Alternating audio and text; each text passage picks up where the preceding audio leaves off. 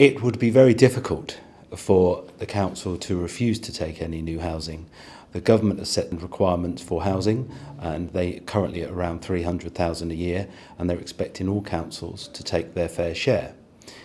Could we get the number down? Well, we have done quite a lot of work in this area, in working with leading council and professionals in areas of expertise to try and help us with that.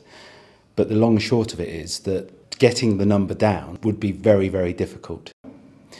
But we're not taking this line down. We have consulted with planning experts, barristers and the like, and we just don't have the protected areas like Greenbelt in the borough that we could use as good planning reasons that could stop development.